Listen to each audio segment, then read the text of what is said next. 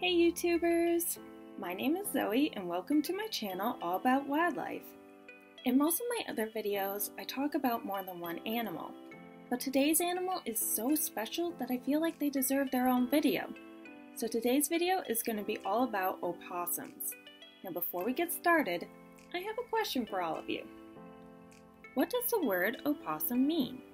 Does it mean playing dead, white beast, or tree rat? We'll answer this question at the end of the video. But for now, let's get started.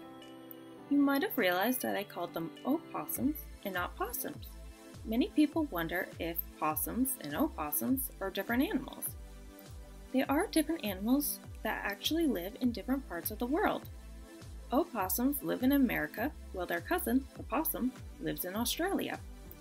Yet many people in America have been saying possum and spelling it P-O-S-S-U-M for so long that most people have just accepted it. For this video, I'll be calling them opossums. There's actually 65 different species of opossums in the world, but there's only one species that lives in North America, the Virginia opossum. The Virginia opossum is also the only marsupial to live in North America. They live from Mexico all the way up to the state of Maine, and a few on the west coast.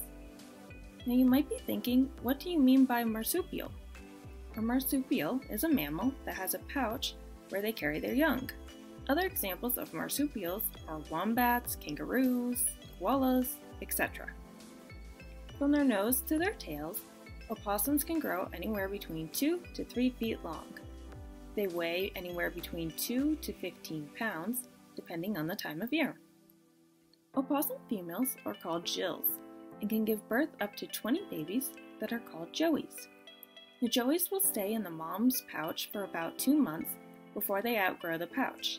They'll ride on their mom's back for about another 2 months, many times giving the mothers Mother of the Year award. Around 5 months, the joeys will leave their moms and start their own lives. Opossums are also great tree climbers. They have 5 fingers and 5 toes on each of their paws, much like humans do. They use their paws to climb up trees to get to food and avoid predators. They also have a long rat-like tail. Their tails are actually prehensile tails, which means that they can hang by it, much like monkeys do. This way, if they slip on a tree branch, their tails will catch them, and they can also use their tails to get closer to food. If you look inside an opossum's mouth, you'll see up to 50 sharp teeth. They use these teeth to eat food, like fruits and vegetables, that hang on trees. They also like to eat small birds, snakes, and insects. One of the opossum's all-time favorite food is ticks. A single opossum will eat up to about 5,000 ticks in 1 year. Many people might be thinking, don't ticks carry Lyme disease? If an opossum eats a tick with Lyme disease, won't they get the disease? The answer is no. Opossums can't contract Lyme disease. On top of not being able to have Lyme disease, they also very rarely get rabies. Almost all mammals can contract rabies, including humans. Opossums can't get rabies as easily because of their body temperature. Rabivirus lives in the warm blood of mammals. The average human body is 98.6 degrees Fahrenheit, while the opossum's body heat can reach as low as 90 degrees Fahrenheit. The virus can't survive for long periods of time in cold temperatures and will die before causing any effects.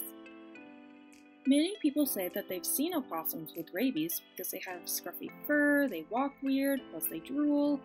This is actually just how opossums look. They can't really control it. Much like how they can't control when they play dead.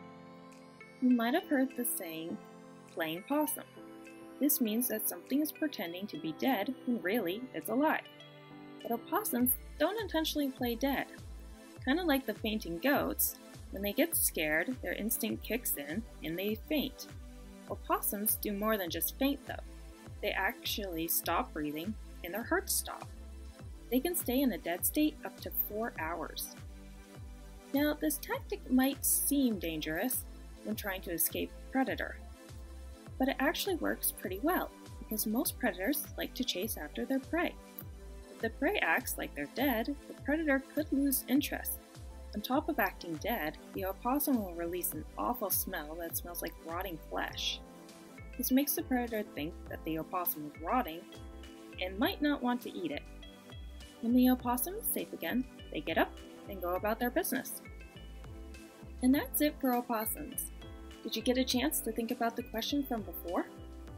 What does the word opossum mean? Does it mean plain dead, white beast, or tree rat?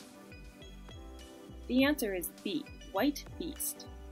They got their names from Captain John Smith in the 1600s, who got the word from Native Americans who lived in Virginia, who called them opossums, which translates to white beast.